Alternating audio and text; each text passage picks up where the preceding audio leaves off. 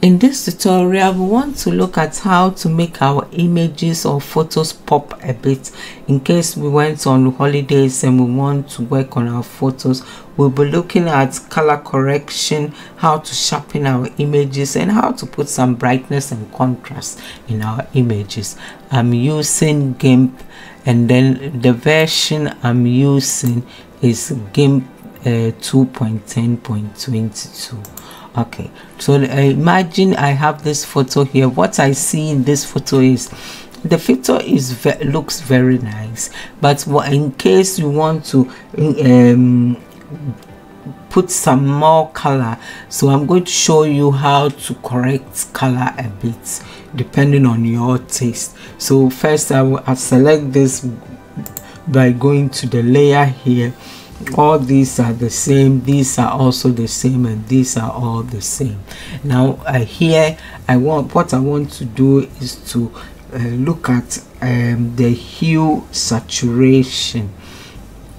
So I'll go to color, or first maybe I look at the color balance, but since it's the first one, we go to color and we look at color balance. So it will help you to adjust colors a bit. When you open the dialog box, you get something like that, and then you see that it says select range to adjust. Now there we have the shadows, the midtones, and the highlights. The shadows more or less concentrates on the bottom of the picture, or shadows more or less. So since shadows are cast at the bottom, more or less, it's not totally at the bottom, but more or less here. And then in the middle, mid-tones is more or less in the middle, and the highlights is more or less at the background. So let's check this out. In this picture, actually, you can adjust this, and it affects. These are the areas that it will affect when you do anything. Now I think I wouldn't adjust anything to make it more red, because it already has some red. The magenta, the green, I wouldn't put any green or magenta in this, so you just play around with it, you know. Yellow I wouldn't put here, but I would maybe put a bit of little bits of blue there. Now after that, you can go into the middle tone and see whether you would want to adjust something there. With our picture here, I mean, this picture hasn't got much problems, or hasn't got not problems, but I would it is not like I wouldn't do much to it.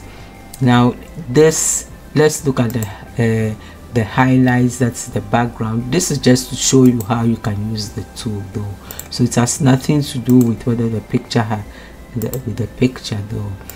Now here I would maybe maintain it, and you see, it's not necessary, you don't need to adjust anything much.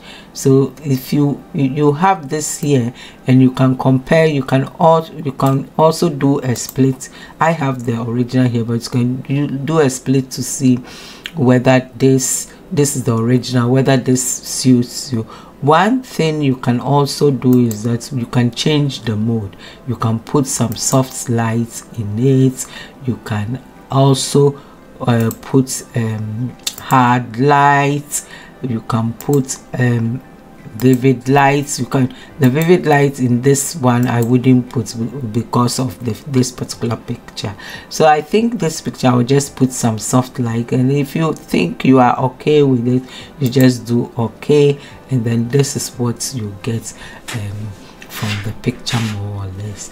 Now another way that you can also maybe correct colors a bit in your photograph is when you come here, you have to go to the layer. So I go to this layer here, and then what I will do is that I go to colors, and then the next thing I wanted to do is the hues and saturation.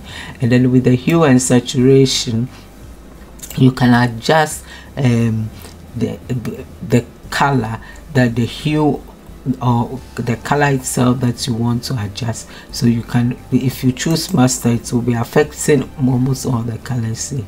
You can play around with it and see what what you want. Actually, you can also, if there's too much, you can, if there's no light, you can increase the lights a bit, or if you think I want it a bit darker, you can go back with it. I will just go something like this, and then with the saturation, you can increase the saturation in case you want.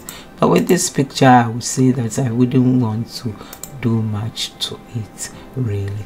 In the same light also, you have mode here that you can also put something like, you can put an overlay in case this is what interests you with the picture that you want. You can also put soft light here. Now I'll put soft lights here so that you can see it with respect to the other one. So I put okay, so you see these are the two and this is the original. Now another thing is, when you take a picture and then you have some blur in it, and then maybe you want to improve it a bit, so unfortunately what is not there you cannot put there. So if there's your picture was such a way that it had there's no much data there, it's impossible to improve it, but sometimes it's possible. So with this, let's try to see. We go to this, and then to improve it a bit, to sharpen it a bit, you can use a filter. These some filters. One filter I'll talk about is this. You go to enhance, and then you go to high pass. So what it does is that it enhances fine details. So when you come at something like this, and then with this more or less, you would always need to change the mode here, and then you can go a soft lights on, you get something like that. You can put a hard where is it, a hard light on. It's a bit, it reduces a bit. You can also increase the contrasts a bit to the, I mean, you can you can go to the extreme, but as I increase it too much, I think it looks too bad, too fake. So I would just put the contrast somewhere here. You can also increase the standard deviation a bit and play around with the thing for you. You see, if I go here, it changes a bit. If you wanted to do the standard deviation to increase, but with this one, I would say that I would maybe not increase it so much. I want to at least maintain the originality, just to pop it up a bit. So this, and with the same and then you can also say okay here. You can also, it's not necessary you have this, you can do a split and see what you had in this, whether you like, and then you do okay. Another way you can also deal with blur is when, let's go and I select this, and then you go to the same filters, enhance, and then now you want you want to sharpen the image. So you want this you can use the sharpen or unsharpen mask, and with this you can adjust the radius, the amount, and the threshold, and then at the same lights you can also put some mode here. So let's see here. First of all, you can always push this to the extreme to see what you get. You know, when you put it to the extreme, then you know most of the tools, then it tells you more or less what the tool does.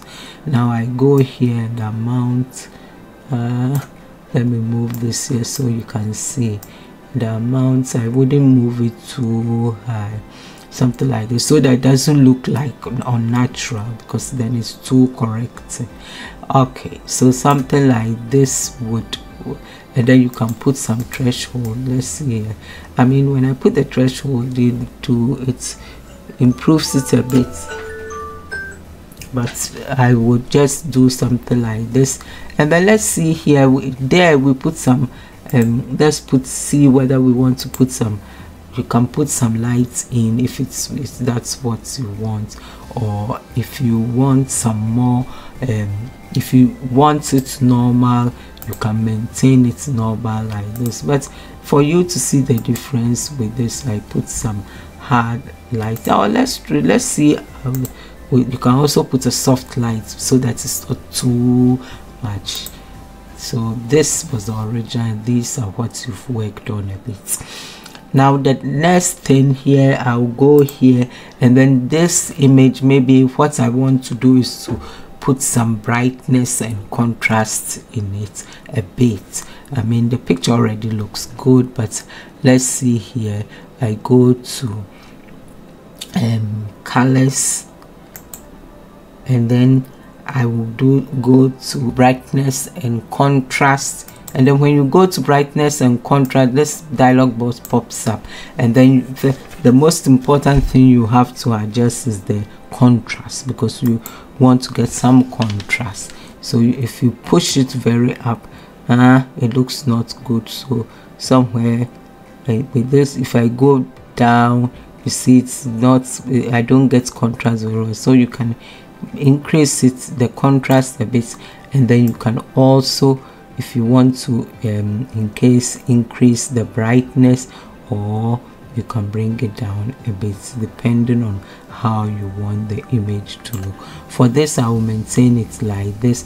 This as well, you can also put some kind of overlay or something like that on, but I don't think anyway, if I put a soft light on, it looks, but I wouldn't bother myself. I think it's overdoing it, so I'll just do it, maintain it as normal, and then then this is the difference. So this is how you can make your image pop a bit in Gimp. Thank you for watching. If this helped you in any way, please help me as well by subscribing to my channel, or give me a like, please. Thank you. Bye.